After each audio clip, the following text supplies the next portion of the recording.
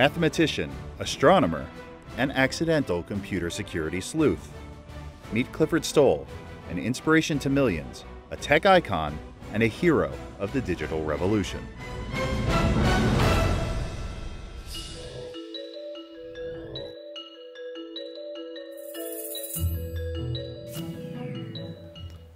Good science. When you're doing good science, you're not interested in, oh, wow, I'm going to make money from this. When you're doing good science, you're not saying, oh, I'm going to make something that'll solve these problems. No, that's engineering. Quality science, pure science, means having a question, not knowing the answer, and figuring out a reasonable answer. Good science, to me, is good entertainment. As soon as you say, oh, the reason why I'm going to learn the violin is to make a lot of money, you've lost sight of the real reason to play the violin. Same with science. As soon as you say, oh, I'm going to work on this because if I can understand how this crystal works, I can make a better whiz-bang solid-state Framus that will, dare I say, change our world around us. No, that's not science anymore. I rather look at science as a chance to more deeply understand our world around us. Science to me is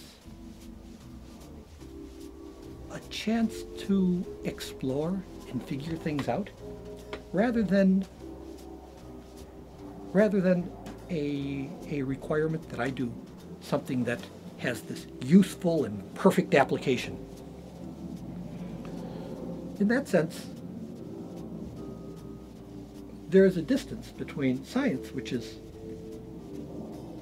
oftentimes fooling around and trying to understand what makes things tick, and engineering, which is to build a device which in some way or another is useful and will perhaps generate something which can be turned into, if not turned it into something that's financially useful or generates money, is at least cool enough that others will want to know about it. So, to me, I'm more interested in what is not just, oh, here's something that, oh, it's neat looking, but what about the sound of it? What makes this sound different? Why does it sound this way? What is it about echoes? What is it about spheres that I can move things around? And how does the echoes inside of a sphere remind me of or have parallels with, say, electrons going around a nucleus in a hydrogen atom? Turns out that there's a surprising parallel between the two, but you hardly ever learn about it till you study quantum mechanics. No, I'm interested in science less as a way of coming up with solutions to problems, and more of a way as a way of satisfying curiosity.